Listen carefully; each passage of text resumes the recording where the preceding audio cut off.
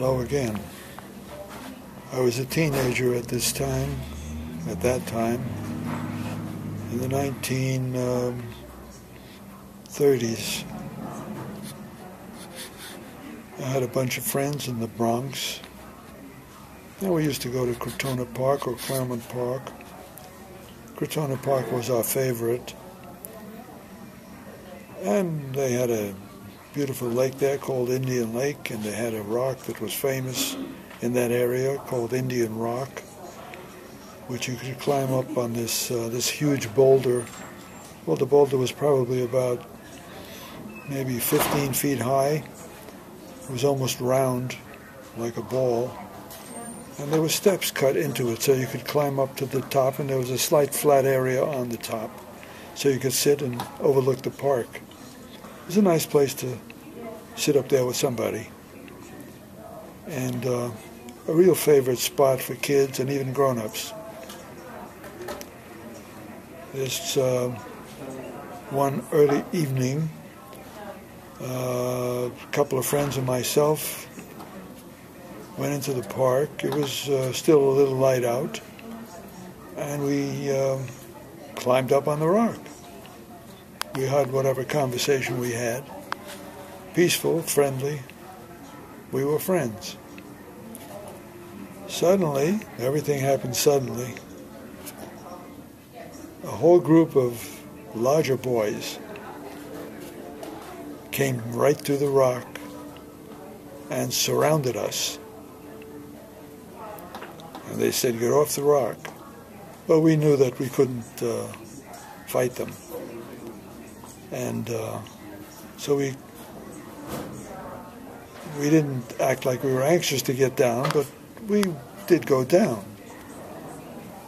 And as soon as we got down, we were again surrounded, and we knew, and they knew that they wanted to harm us.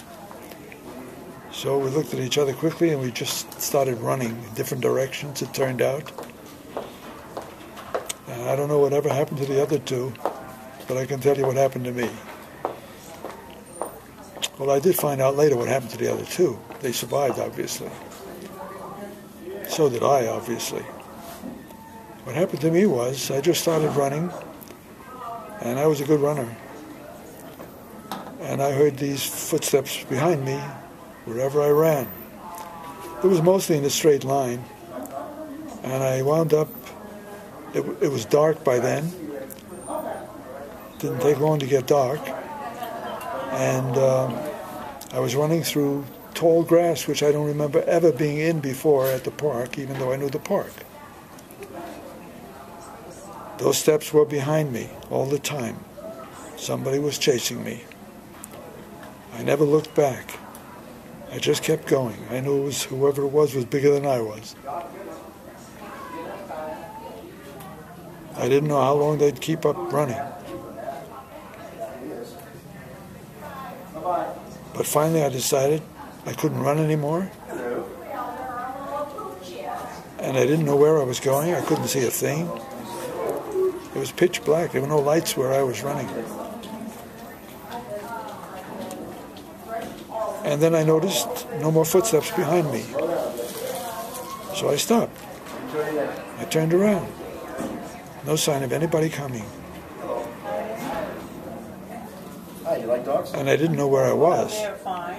I looked in front of me, couldn't see anything, so I reached out. This is Domino. 1 foot from my head He's a therapy dog. was an anchor fence.